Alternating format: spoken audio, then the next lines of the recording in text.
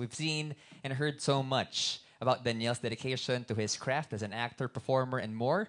So I'm sure everyone right here is looking forward to what's next from Daniel Padilla and his project as our forever Kapamilya. Kaya naman, Deej, if you're ready, we shall begin. Handa ka na ba? Yes. Simulan na natin ang official contract signing of Daniel Padilla right here in ABS-CBN. Time to seal the deal.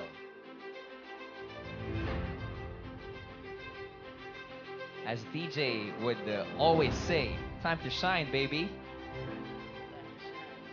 DJ started out in different go-sees and auditions like everyone else. Found success as a teen star growing up. Princess and I Got to Believe showed his acting chops. Pangako Sa'yo, La Luna Sangre, Too Good to Be True, won local and international awards, including 2023 Asia Artist Award, Fabulous Award, and he is a box office king with so many record-breaking movies and more to come. When it comes to music, he is an award-winning with recording artist with plenty of hits and full of house concerts in Araneta, and of course, a trusted endorser of many quality brands. He is Daniel Padilla. And I think that is it. Ladies and gentlemen, we say congratulations to Daniel Padilla.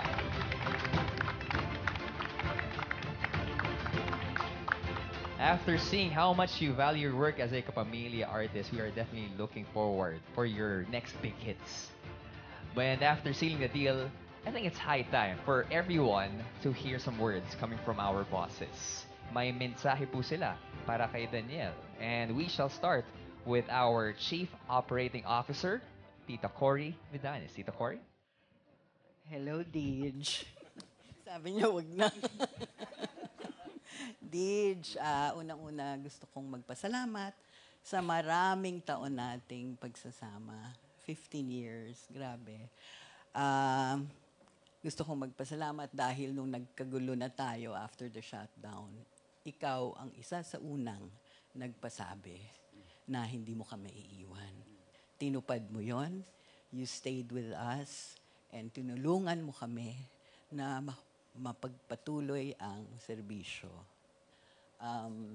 Maraming naging pagsubok ang buhay. Pero alam ko, Deej, nakakayanin natin. Dahil andito tayo para sa isa't isa. No? Nandito kami para sumuporta, para alagaan kayo, para gabayan at magtulungan para makapagbigay ng makabuluhang serbisyo. We look forward to better days. We're so excited for all the projects you're gonna do, mga pelikula, mga short series for OTT platforms, long teleseries. Lumaki yung mata. Of course, concerts here and abroad, diba, Dij? Patuloy tayong magbibigay saya at inspirasyon. The contract we just signed is a contract, not just a commitment. It's not just a commitment to ABS. No? This is a commitment to our audiences that we will continue to work hard together to give them the best and most meaningful stories and experiences. Yung creativity mo, Deej, yung competence mo, yung passion mo, and drive for excellence and service. And most especially, your love for your craft and for your audiences and fans will surely give us the best that we can create so that we will touch many lives all over the world. The best stories and the best experiences. So, Deej, maraming salamat. Alam mo kong ayaw mo ng drama. So, hindi ako magdra-drama. Hindi ko kaya. Hindi, alam mo, mahal na mahal ka namin. We are forever grateful that we have a Daniel Padilla as Kapamilya. And we will forever be your Kapamilya. Supremo but grounded, supremo but generous, supremo but compassionate. Mahal ka namin, DJ. Thank you, Tita. Thank you very much. Thanks, Tita. Thank you, Tita. Appreciate it. Supremo na Kapamilya. Thank you for that message, Tita Cory. And right now, let's listen in to our President and CEO, Mr. Carlo Katigbak. Okay. Sige, go. I DJ. So in 2 months, it's going to be your birthday. Never ko nakakalimutan ng birthday mo. Dahil yung sa'yo is April 26 and yung sa akin is April 24. And that means, tulad ko, at tulad din ni Tita Cory, pare-pareho tayong mga Taurus. And you know what they say about Taurus people? Sobrang tigas ng ulo. Which is true, and which is good. Kasi alam ko, nung sinabi mong hindi mo iiwanan ng ABS, sa gitna ng lahat na nangyari sa atin, gagawin mo talaga yan no matter what. Tigas ng ulo, di ba? Kahit ano pang pinagdadaanan ng ABS, hindi mo talaga kami iwan. Kaya salamat talaga sa suporta mo sa pamilya natin. I remember once, kinumusta ko ang golf mo and sabi mo sa akin, there are good days and bad days, pero basta nasa golf course, nag-enjoy lang ako. Well, I want to tell you the same thing about your time here in ABS. There will be good days and there will be tough times, but as long as you're doing the work that you love, you will find your happiness. When we lost our franchise, may tinext ka sa akin.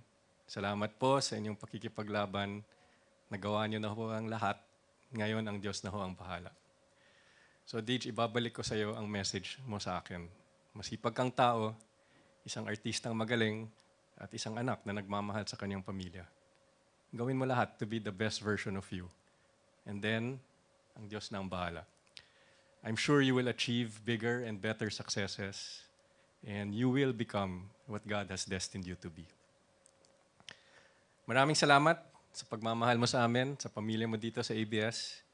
We are very grateful that you continue to be our kapamilya, and I want you to know that ABS-CBN will also be here for you always, no matter what. Maraming salamat, DJ. Thanks, boss. Maraming salamat, CLK and Tita Cory, for those beautiful messages. Especially wise words para sa lahat ng mga kapamilya, lalong-lalo na para kay Daniel. Pero syempre, hindi pa dyan nagtatapos ang mga mensahe natin para kay Daniel.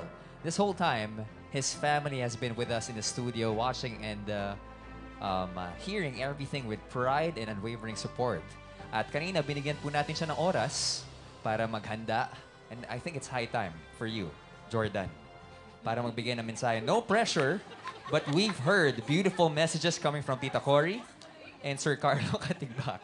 Ladies and gentlemen, now we give the floor kay Jordan, ang super cute na pinsan ni DJ. Congratulations, Kuya DJ. I'm very excited for your upcoming projects and sana magkaroon tayo ng project in the future together. And Nagparinig ka pa.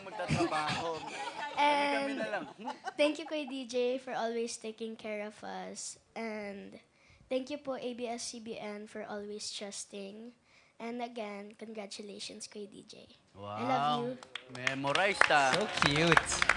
We adore you so much, Jordan. And actually, this just in, I believe the Queen Mother has something to say.